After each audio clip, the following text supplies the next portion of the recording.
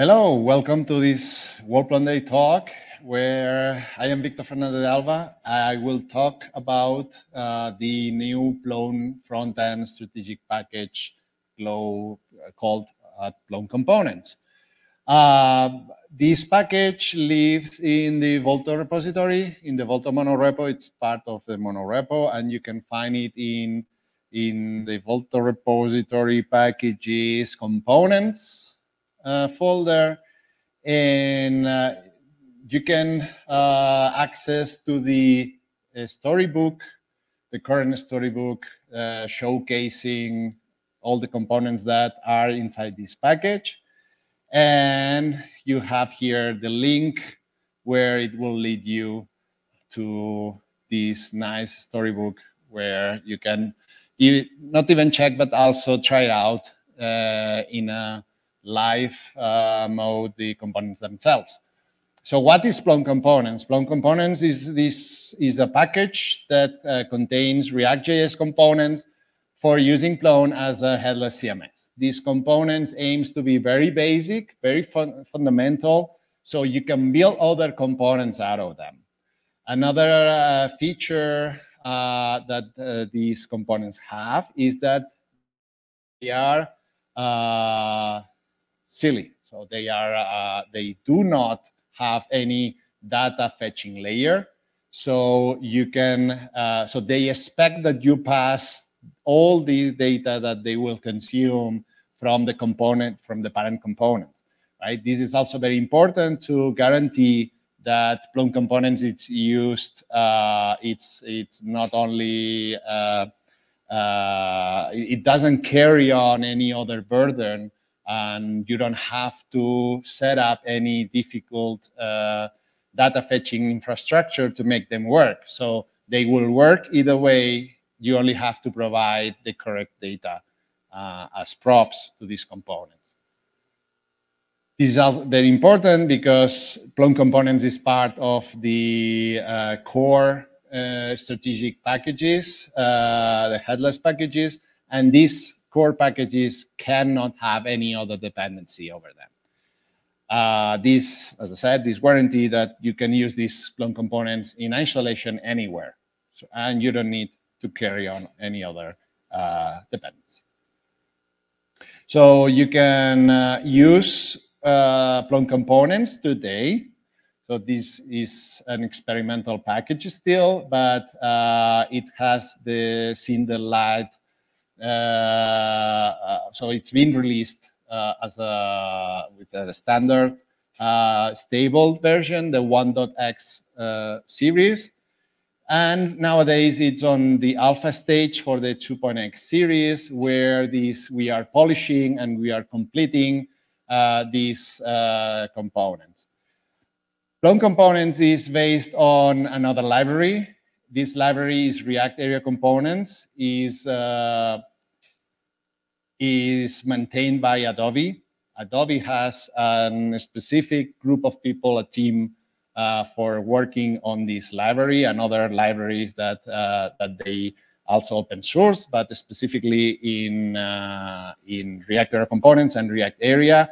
React Area is a library that provides hooks to make your components accessible, and React Area Components uses those hooks to build these basic layer components. What we are doing in Plone Components is to adopt all the components present in React Area and adding a layer of our own customizations to make easy to being used in our projects. You can use them to have Plone behind, but you can use them in any other use case or any other project that you have. It doesn't have to be Plone. Since, as we said at the beginning, Plone Components is thought to be used in isolation without having anything else into account. You install it by using the package manager that you are using in your project, yarn, pnpm, npm, whatever, add Plone Components, and you use it like this. So, for example, the text field you import as a name import from Plone Components, and then you can use the component right away in your projects. So Plone Components also provides a thin layer of CSS. Nowadays, this thin layer of CSS is also thought so you can extend and add your own layer of styling above it, or you can simply remove this thin layer, add your own to match your requirements in your project. Is so thin that it only takes some few lines of code for every component. It does the essential styling that the component needs, and anything else, any fancy thingy. So only vanilla CSS, enough for the component to look presentable. And yeah, you get them all as with an import. So you can import Plone components, this basic CSS. Or you can do that also selectively. You can say import Plone components as styles basic, and then you only import the component that you're using, because we think that this is also very important, that you don't have to bring all the CSS for all the components if you are only using one of them, right? So you can chirurgically go and say, no, I only want the CSS and use it in my project. How about Quanta? Plone components provide a bunch of components that are specific customization over the default ones. So it's yet another layer of styling above this vanilla basic essential CSS that we're providing. And we are giving the Quanta flavor to these components. We only have, I think, 3 of them. We can take a look at them in a moment, but it's yeah, complementing this basic essential CSS with the Quanta ones. And what will you do? You will import the basic, and afterwards you will import the Quanta ones. And you can also selectively say, no, I want the Quanta flavor for the text field only, and that it will work like this. Right? Let's take a quick look at them. So we are using a palette of colors by default, which is, as you can say, very basic. It's almost black and gray, white, black and gray. And we use this palette across all these vanilla CSS, essential, basic, fundamental CSS that these components have. And these colors are customizable via CSS custom properties. So you don't even have to write CSS for customizing it. You just go and modify these CSS custom properties in your own code, and it will adapt themselves. So we have the colors. We have the Quanta colors as well, just to make sure that are there and you can use them. And we have the Quanta icons by default in there, so you don't have to come up with a different set of icons in your projects. We have the Quanta icons in there. You can use them as you used to use the Volto icons in Volto. This is its own icon component that you call when you use that icon, right? For example, this one. Then let's take a look at the list of components. We differentiate them using by general components or violet slots, widgets, and forms, and then the Quanta ones, right? We can see that there are lots of them. As I said at the beginning, they are a customization of the React area components one. And you can use them. For example, this is the grid list. You can have a grid of elements that are, have a checkbox, or you can have a dialog box, right? The button that pops a dialog box, or you can have a menu. You can have different flavors of this menu, no icons, with texts, with icons, with an icon, with separators, right? And you can have also with sections. So everything that React Area Components supports, Plone components support, right? Have popovers. I mean, you grab the idea. Everything that set of React basic components library have out there nowadays, we have it in here. And we have widgets. We have a calendar widget that it's fully accessible. So remember this. So since we are based in React Area Components, all these components are accessible 100%. And the Adobe team that it takes care of it makes sure of it.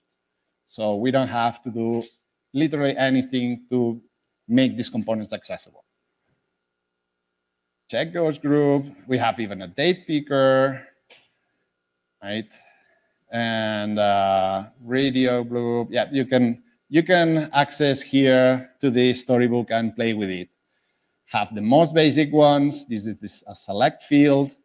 And finally, we have the Quanta one. So we have the Quanta flavored select, the text area field, and the text field, right? It doesn't, we have, this is the classic Quanta input that we have available here, which is, as I said before, is a customization already above the default one, the default text area field from Plone components. Let's do, after this presentation, let's do a quick hands-on that I want to show you to demonstrate that this can be used today in Plone. So I want this to be clear. So Plone components, you can use it in your projects, even in Volto, right? So let's do one exercise.